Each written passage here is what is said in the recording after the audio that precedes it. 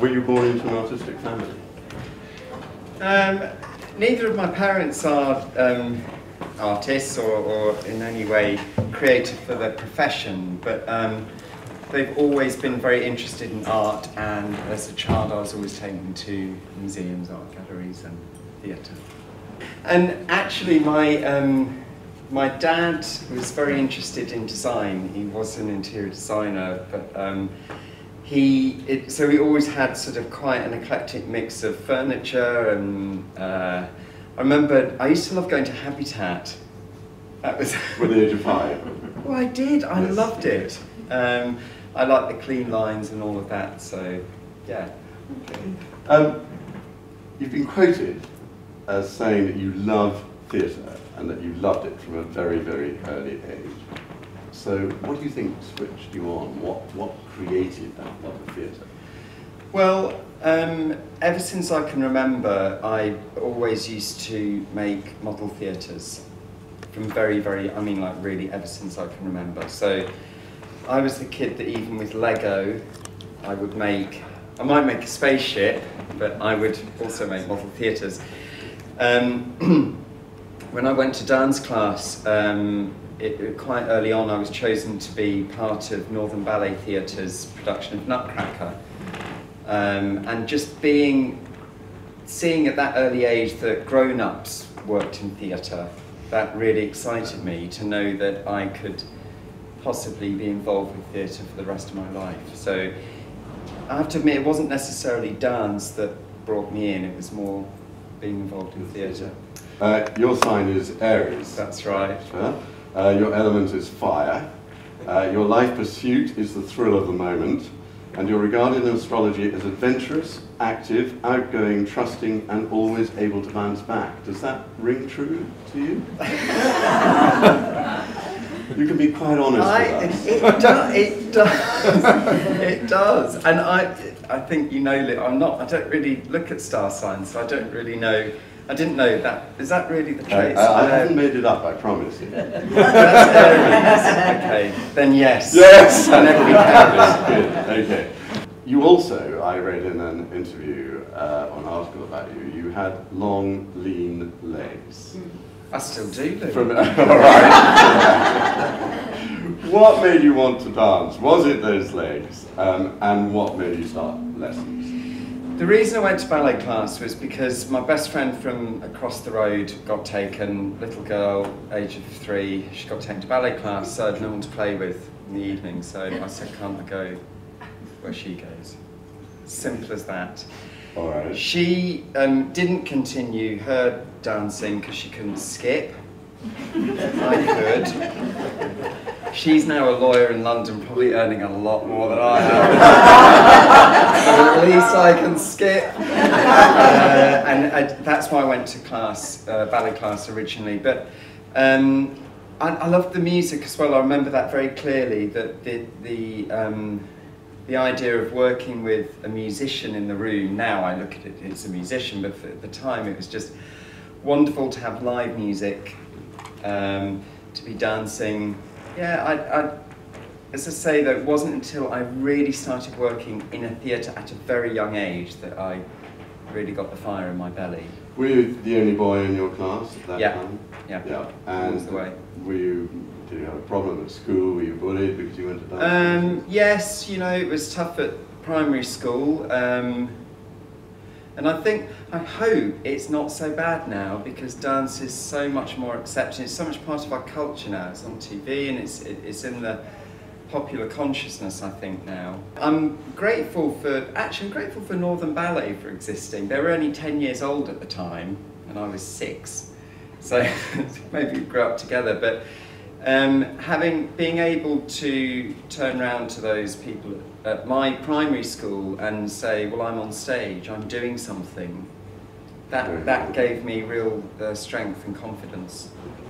Tell us about the teachers at that early stage, which is so important. Yeah, I'll happily tell you about my teachers at that time. I did do the Royal Academy grades at that time. I was with Northern Ballet School. There was a marvellous teacher there called Marcia Rhodes, who oh, I just remember all my classes with her. But Miss Chadwick was at the piano, Marcia Rhodes teaching, and together they were just a fabulous combination. They would, not only were the exercises interesting and the teaching was very good, it was the creativity that they used as well. I remember particularly this exercise where we had to stand at the back of the room, and you guys probably have done this 100 times, but walking quietly to the front so as not to disturb the teacher, and then she turns around and you have to be still as a statue. But I just remember, I just would get so excited when she would say, everyone to the back of the room.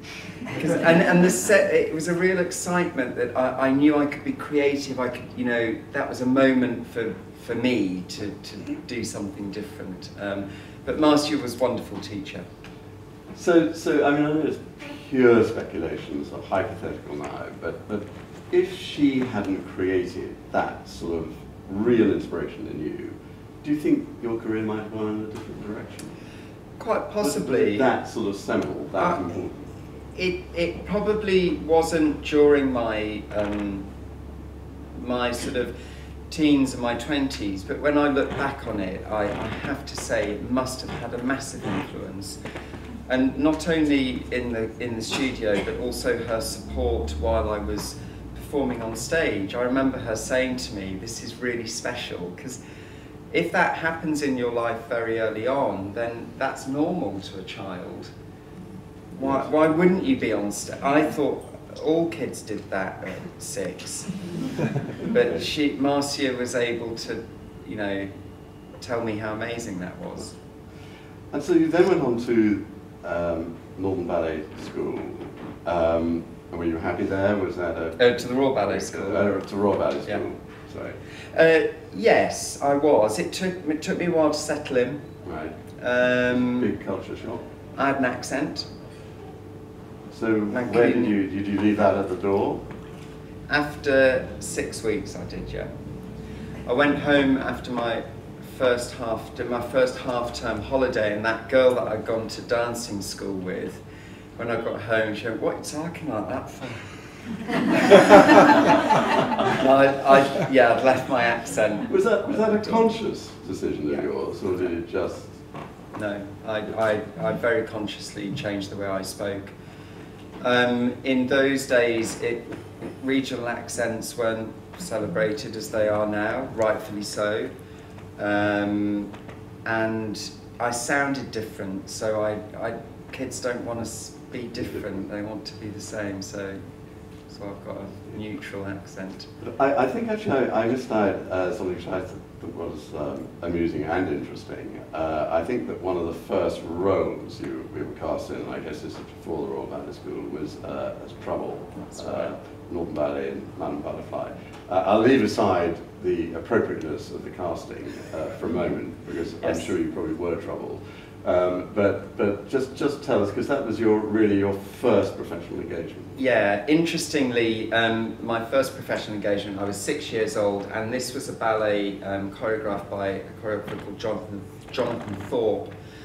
It was a new work to the Puccini score, and I played the little boy. And it was my very first taste of theatre. I was working with a principal dancer called, her English name was Jenny, her Chinese name was Sui Kan Ching. Beautiful dancer. There's a very powerful scene at the end of Madame Butterfly, of course, when the central character commits suicide. And in this production, the little boy, my character, was placed on a dining table, and she lowered the American flag and wrapped it round the boy and blindfolded him, and then did the deed. So it was quite a dramatic moment. Anyway, one performance, she wrapped the flag around me, and she came up and she was all over my face, and I was 6, bear in mind, she's all over my face, and I'm just sitting there, and she's saying something to her, I couldn't understand a word she was saying, and then she came really close, and she was like, "Close your eyes," and there was no blindfold. And so I sat and just thought, so I closed my eyes, and I knew not to open them again until I heard the curtain hit the stage, the chains in the stage, chains in the curtain. So I like to think I was very professional right from day one. So yes. And interestingly, both that one and my second appearance with Northern Ballet was also a newly created work called Miss Carter Wore Pink by Geoffrey Corley. And again, I thought that was normal, that when you were in a ballet, it was created on you. I didn't realise till I did things like Nutcrackers and Swan Lakes that they'd been done hundreds of years ago. So, moving on now, we're back to the Royal Ballet School.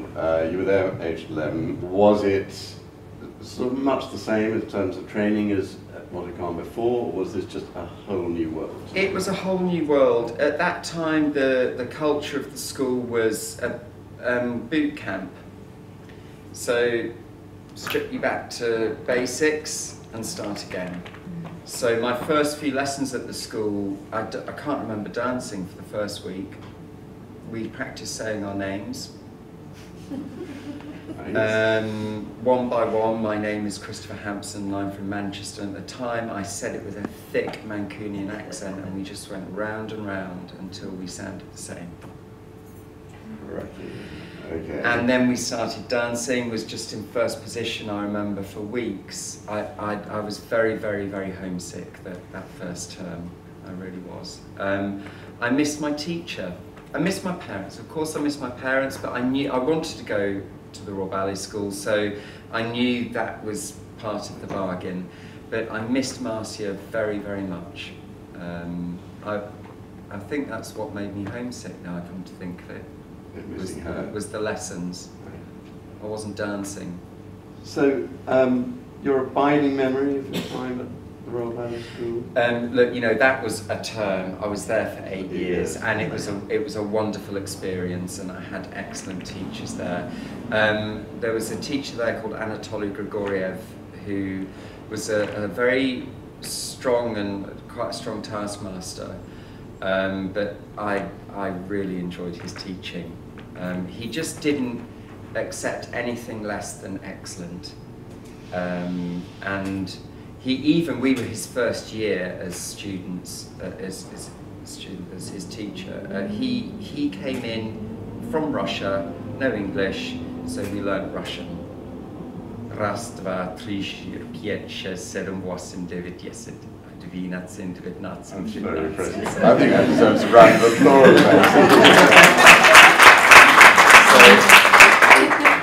I love that. That was Anatoly all over. I don't know English, so you are all going to learn Russian. So I still know bits and parts of the body in Russian and all that. But he was a very good teacher. So the teaching of the regime generally was very, very much tougher than what you had experienced before. Yes. Is that probably still the same nowadays, or do you think things have changed? And whether or not it's the same, did that prepare you for the profession better, do you think? No, I think teaching styles have changed, and importantly they needed to, because dancers today are having to cover a great many more dance styles and vocabularies than perhaps my generation.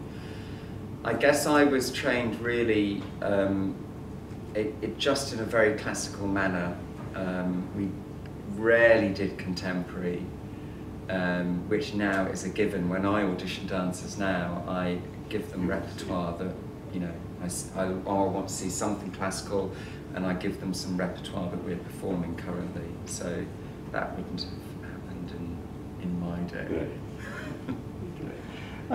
Is there an understanding as you're working your way through the Royal Ballet School that the sort of ultimate goal is to go into the company? Is that very much? It certainly was when I was there. It was the Royal Ballet or nothing. Okay. So you come to the point where you're auditioning at the end of your time at the school and you don't get in. Mm-hmm. Was that tough? Yeah, and that's what happened to me. I was in my second to last year and told that some of my year were taken in to the Royal Ballet at that time. We were a particularly strong year of boys, and most of them went into the company, and they'd said to me, just to complete one more year to strengthen, and then you'll come to the company. And they didn't have any contracts. And yeah, it was absolutely heartbreaking. Yeah. How did you deal with that? And was there anyone there to help you through that, or were you just on your own? I felt like I was on my own, but Katie Wade was at the school at the time, and I remember very clearly she took me into her office and picked up the phone and said, I'm arranging that you go firstly to Scottish Ballet, ironically, and to English National Ballet. So I came up to Glasgow, I auditioned for Kenny Burke, who was running SB2 at the time, and he offered me a job, and I said, well, next week I'm off to EMB to audition in Bristol. And he said, you'll go to EMB. I did, but I went down to Bristol, I think the following weekend or something. It was midweek, actually, I remember. And I auditioned for EMB, and the assistant director at the time was Lynn Wallace. Good Lord, who's she? Isn't that funny? I remember Lynn and Ivan Nage, who was the director, into the company office, into the dressing room, and said, well, we'd like to offer you a contract, and can you start today? We're doing Cinderella.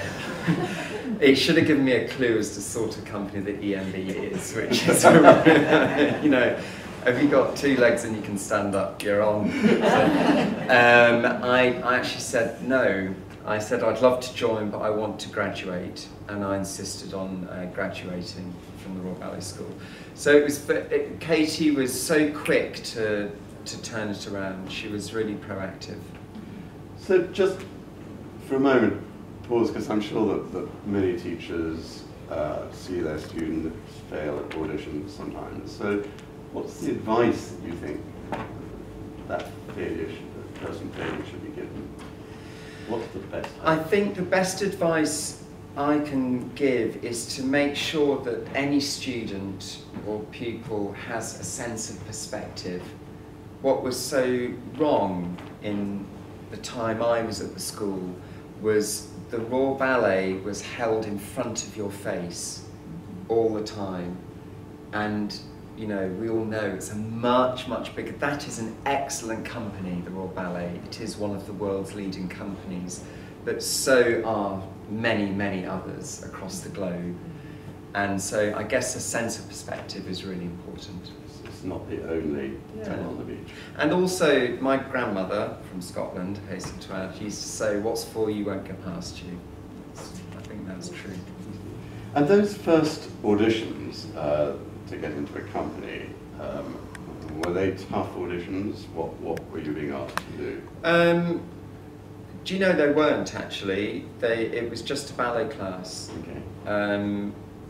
I think having been at the Royal Ballet School, perhaps as a student you're a little bit known within the dance community in the UK, so if you're not going to the Royal Ballet, people kind of hear about that, so you know, people start sniffing around and going, maybe he might want to go here or here. So now you're embarking on your professional career as a dancer. I've also read that you've said that you loved to dance Ballet. Yes. So just tell us a little about why you particularly love to dance I love dancing Balanchine because it's, you have to be a good classical ballet dancer to dance Balanchine, and that's what I loved. That was my training, was in very strong classical dance. But I loved that it suited my body. I was a bit Bambi on ice when I was in my early 20s. I grew very tall very late, so it was quite weak. But the Balanchine rep suited me. The length of limb and extending lines slightly beyond classical shapes suited my body. Further than others could. Yeah. And square dance, was that the first? Yeah, square dance was my first principal role, actually. I danced it with a dancer called Hope Muir, who is now the rehearsal director at Scottish Ballet. Shows what a small world it is. but I love that ballet, and it appealed to me because also Balanchine was such a musical choreographer. I also played the piano, and I love that he treated music so adeptly. Like a composer, the way he constructs ballets is, I can see it like a composer. He uses themes, he retrogrades things, he you know, pauses for effect. It's, yeah, very, very good architect. And E&B is a touring company, so you were on the road a lot. Is that much harder work than being part of a company which doesn't tour, or is it just different work? Just different challenges. I think being in a touring company, you don't get as much preparation to be on stage, so the rehearsal time, technical time with the sets, the scenery is a lot harder.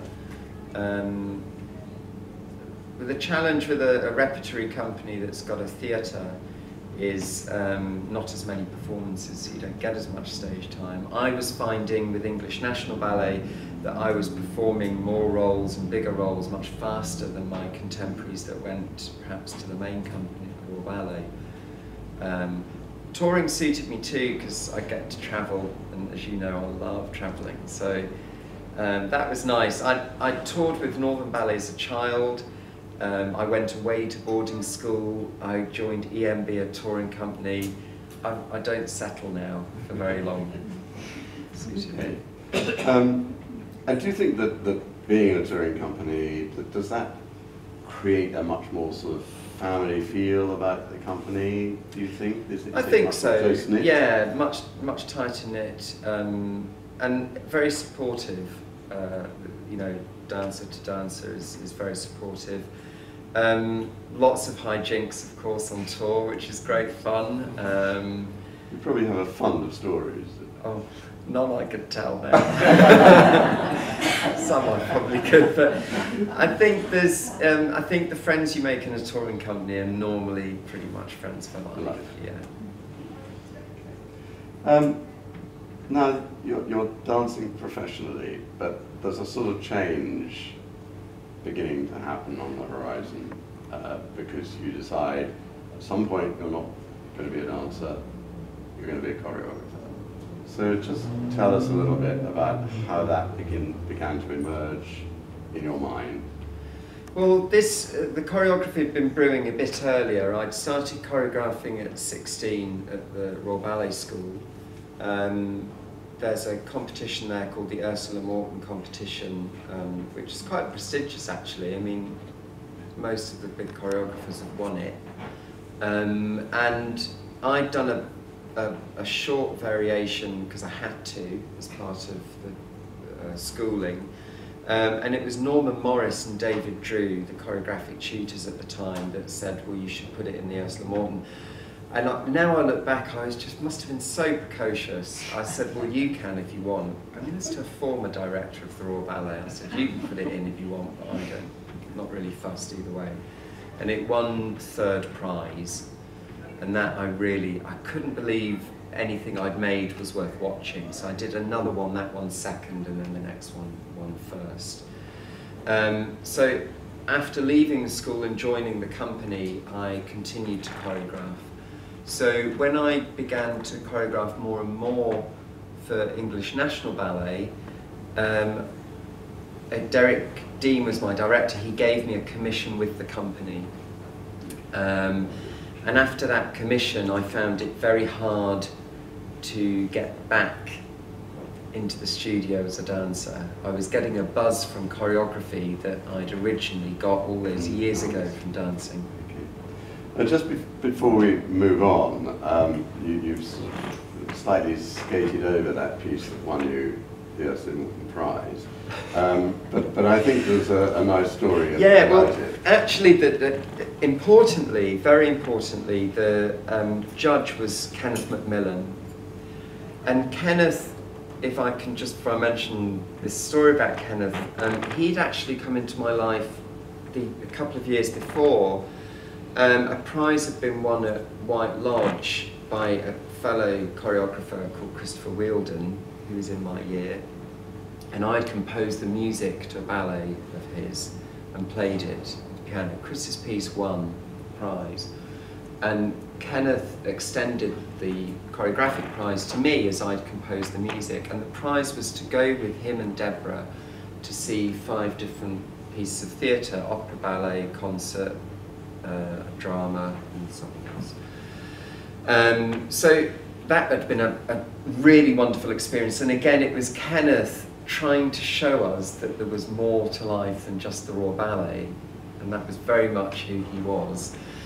And the ballet he took us to see was London Festival Ballet at the time, interestingly.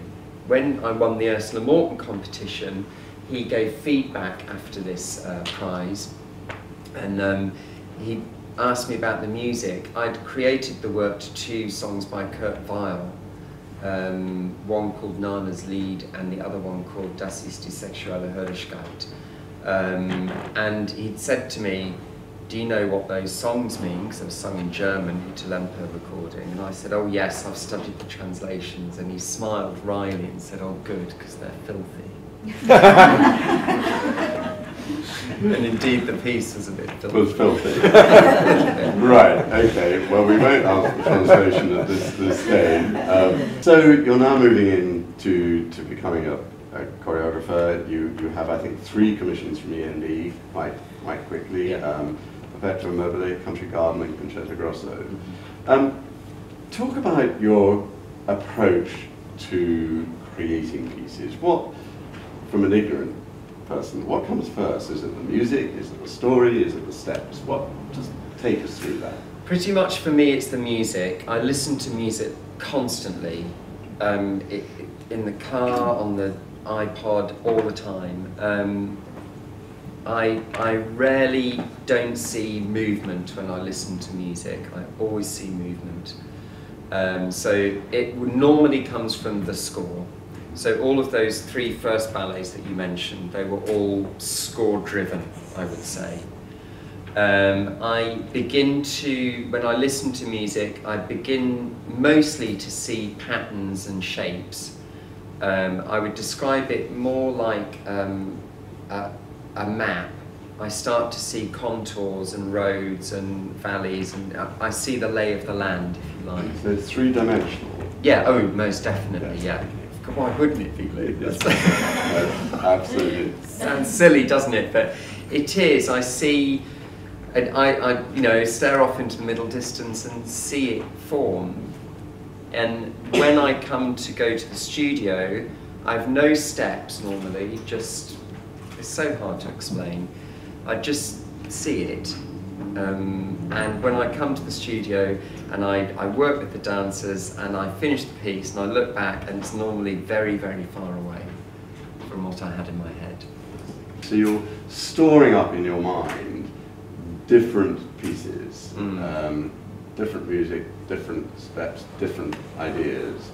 And then when do you sort of decide what you're going to pull out of the store cupboard? It's when the right commission comes along. So it depends on the company, the programming, the particular dancer. One, for instance, is English National Ballet commissioned a work from me, and they particularly wanted a big tutu ballet, is what Derek said. And I loved working with a dancer called Daria Klementova. And at the time I'd been listening to Poulenc's double piano concerto, and I was with Daria in Prague, and I decided there that that's what I was going to do. It was between that and the Prokofiev fifth piano concerto, which I will do eventually. That was it was just to show you that those 2 pieces were in the competition in my head. But because I love Daria so much working with her, she's so funny, we have such a laugh in the studio, and we're incredibly blunt with each other, frighteningly blunt. I mean, I think people would find it rude if they just walked in and heard the way we speak to each other. Very quick-witted she is, and I can be, and Poulenc is. His music is wry, it's slick, it's humorous, he bashes motifs around like they're nothing. And that's how we worked together. So Poulenc, it had to be for her and for EMB. So that just shows you a little snapshot of. And is there a tussle ever between abstract or narrative pieces? I mean, do you love creating both, or? I used to love narrative work. So the very first ballet I did, that Kurt Weill piece, I think one of the reasons it won is it was incredibly narrative. It was about 3 ladies of the night, and I told a story, and they weren't just 3 random women, that each of the women had their own character, and I think perhaps that's what stood it apart from perhaps other works around at that time. When I started choreographing professionally for English National Ballet, Derek said to me, steps is what he said, very helpful. He said, steps, Hampson, I need to see steps. And he was right. I was beginning to just create tableaus, really, and I wasn't linking it with words, if you like, any sort of text. So those first few works were important just to get a vocabulary together. And I spent, I would say, about 5 to 8 years doing that. And then I started to drift back to narrative because I felt I had the tools to be able to say more with narrative work. So your first full-length piece was A Christmas Carol, I think. Yes, that's right. And it was well received. On the whole. Okay. We just be grateful for small mercies. Yeah. But it was a different story with Nutcracker, I think. And that was for English National Ballet. Yeah. Critics were not kind. That's being kind. They were quite savage. And it was a very difficult time for me. Nutcracker, just for context, for those that perhaps aren't from the UK, for English National Ballet, Nutcracker is their cash cow. That company was built on Nutcracker. It's the company that brought Nutcracker to the UK. Balanchine took it to America, and he's to blame for all the American companies doing it ad nauseum over Christmas. And it was Markover and Dolin that we have to blame for bringing Nutcracker to England. They were the first to produce a full Nutcracker. So it's an incredibly important work. The commission was to do a new Nutcracker with Gerald Scarfe, who was the political cartoonist, is the political cartoonist for the Times, and he was also the artistic director for the artwork for Pink Floyd's The Wall. So quite a crazy combination, but a good one. And I collaborated closely with Gerald. I was, I believe, 28. That's quite young to be doing a full length, that's such a high profile work. And it went to the stage quite undercooked. If I can be blunt, EMB, they bussed the critics down to Bristol on opening night and bussed them back. So basically they put 20 critics in a bus for 2.5 hours, made them watch a show that wasn't ready, and then bussed them back to London. Not a great idea. No, not a great idea. We weren't ready. The set was arriving. We opened on a Friday, if I'm right. We were supposed to tech Tuesday, Wednesday. We opened on Thursday matinee. That's what it was. And on Tuesday night, Act 1 set just wasn't there. It physically wasn't there. It was on a truck on the motorway. Behind the bus with the critics. Possibly. Wednesday it arrived. I remember on Wednesday, I spoke to the company and said, you know, I really need your concentration and patience.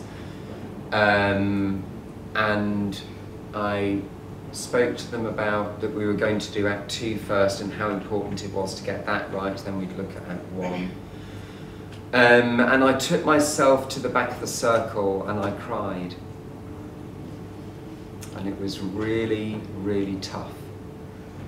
But I learned that the company needed someone that was calm, and I had to be that person. So, do you read reviews now? Do you read the critics? No. not at all. Never. No, never. It took me about 2 years to like that production. I hated it with a passion. And it was my partner, Michel, who I've been with for 14 years. It gave me a sense of perspective. And it was him really that it made me sort of go back to the Colosseum year on year and sit with 2,000 people who laughed and cheered at the end of this show. And he kept saying, why are you listening to 4 people? When, you know, in 1 week, 10,000 people had gone, well, I quite enjoyed that. I've spent 40 odd quid on it and it was all right for my kids. So, yeah, and that's not to say that critics don't have a job. They have a very important job, and artists and critics have coexisted since classical times. But now I understand that critics are outward facing. And I know that through talking with other choreographers and other creators, I don't think there's ever been a critic in history who has ever made a creator change what they do. They might change audience opinions, but not within the profession.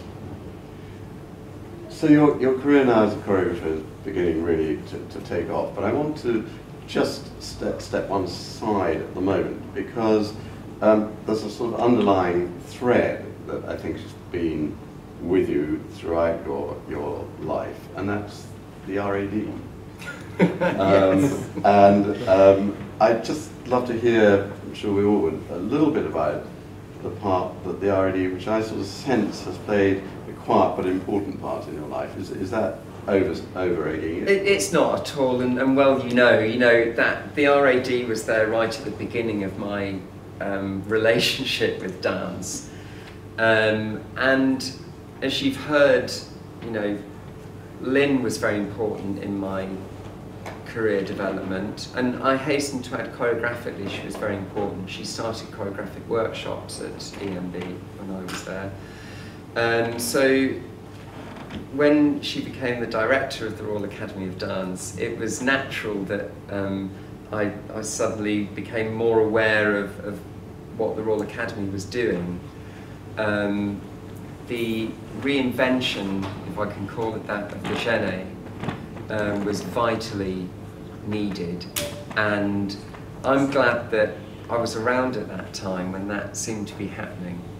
And I like to think maybe there's some sort of influence I've had in my part with the Genet, whether that's through coaching or choreographing, and the wraparound events as well that are really important, that means that it can go back into the Royal Academy through teaching, through the candidates, through students.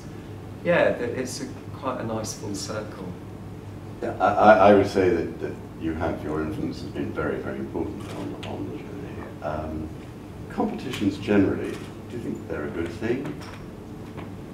I think they have a place. Mm-hmm. I think if they're the right competition, they're a good thing. I think there's many competitions that aren't the right sort of competition. As we know, the Genet's known as a friendly competition. Seeing those semi-finalists, when the curtain comes down at the semi-finals, what you don't get to see is all the hugging and kissing, and it's lovely. That support for the finalists from the other candidates is remarkable, and it's not at every competition. No. So moving on now, last year you took up your post as director of Scottish Ballet. So now you're God, really. How does it feel to be God? It was fantastic. I love my job. I really love my job. It's a massive responsibility. I look at it that it is a responsibility. I'm a guardian, really, as I see it, for the national company here. And I think that all of the the jobs along the way I've done, whether that's choreographing, teaching, coaching, putting out fires in companies, all of those things have led to this one position. So it feels very natural, and yeah, it's really enjoyable. Even the, you know, the bumpy bits, you know, sense of achievement when you find your way through those difficult times, and when you see a company pull together and you know, in the face of adversity, do an amazing job. It's really fulfilling. I know that I'm working with incredibly talented artists, and with that I know comes a fragility. I'm working with people that are young. It is a young profession. I'm keenly aware that these years that they have a performing career will define how they progress in the rest of their life, whether that's within the profession or going beyond into other careers. So I take that quite seriously, and I say to my dancers that I have more respect for them if I see that they're doing work beyond dance, whether that's training to be teachers or being at university, you know, correspondence learning. That, in my opinion, enhances their performance career. So I'm very adamant about that. And I've heard you talk about enjoying working with curious dancers. What do you mean by curious? I'm often asked what sort of dancer I like, and I think most people are wanting to know a body type or a technique or you know, whatever that is. I like curious dancers because I like a dancer that questions what they're doing, why they're doing it, what are the reasons behind what they're being asked to do. At this stage in the game, with a ballet company, the sorts of dancers I'm working with are talented. They do have a good technique, they've been trained, they're in shape, they're at the peak physical condition. So it's not about body type or technique for me, it's what's going on in here. You created a stir very early on when you came to Scottish Ballet by getting Matthew Bourne to agree to let you stage Highland Fling. And I think I'm right in saying, correct me if I'm wrong, this was the first time a piece by Bourne has been performed by a classical company. That's right. Tell us about that. Why did you do it? I think Matthew Bourne has done an amazing job in breaking down barriers in dance and theatre. Actually, he's really done. He's created an audience that just wasn't there before Matthew Bourne existed. He's brought people to dance that would never have, I don't think, come to see the Royal Ballet or English National Ballet or Scottish Ballet. I mean, I think that's terrific to hear, but very often within the sort of professional classical world, you hear him being really denigrated. But that's obviously not a view that you have. No. Even in terms of the dance he's creating, not just the fact that he's creating something very popular, but what he's creating you think has a place and very much so. His language has a place, and I would level very, and I'd say if he was in the room, I think Matthew's a classicist, deep down. The way he constructs choreography is in a classical manner. His language might not be, but his language is quite a different, well, it's his own. But the construction of his works is quite classical. The way he tells a story relies on very clear classical lines in storytelling. And the reason I brought him to Scottish Ballet was because I think that as probably the nation's most well-known choreographer, I couldn't believe that not one of our national companies had his work in their repertoire. So even before I went for the interview for this job, I went to see Matthew and spoke to him about my desire to bring a work of his to a national company if I was, say, going to go for a job like artistic director. And he just said yes. So I was lucky enough to interview him earlier this year, and we talked about Highland Fling there, and he was really interesting about it. But tell us from your perspective and your dancer's perspective. I mean, how was that? Was that a meeting of minds when he was in the studio with them? Was it tense to start with? What was it like? Well, I brought Matthew in also because I know that he works in a very particular way with dancers. He expects dancers to really invest themselves in the character. There's a lot of work that they have to do to build their characters, and that's not normally the case in dance. Excuse me. So I really wanted my dancers to experience that. I think, and I hope I'm right in saying that I assured Matthew that we would be wanting to work in the way he wanted to work, and he wouldn't have to fit in with any preconceived way of being in the studio. I think he was probably, he believed me, but I think he was very nervous that that wouldn't be the case. Normally Matthew handpicks his dancers after a lengthy audition process, and those dancers that are lucky enough to work with him have really been invested in by him and his team. I was presenting him with, I guess, a fait accompli, you know, a group of dancers that he hadn't chosen. I think that was a new experience for him. A terribly leading and general question. Are you optimistic about the future of classical ballet? Is there such a thing still? Yes. And will there be in 20 years' time? Yeah, absolutely. It's in a really healthy place. I think now that the barriers are down between contemporary dance and classical ballet, I tend to say dance is dance, really. I don't really see that classical ballet needs to be defined and contemporary dance needs defined. I think movement and celebration of the human form is what we're all about, is what any classicist is about in terms of dance. So I think it's rosy, really. I don't think we could end on a better note than that. Christopher Hampson, thank you very much.